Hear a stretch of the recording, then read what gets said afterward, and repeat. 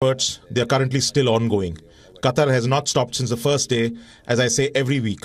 We are taking every opportunity to exchange points of views and get to solutions while communicating with both sides of the conflict, in addition to the different regional and international parties. The Qatari efforts are ongoing. We are hearing and reading, as you are, a lot of media reports on these efforts. What we stress on is to take the information from the main sources, because in reality a lot of this information is wrong. Missing elements or not up to date with the latest developments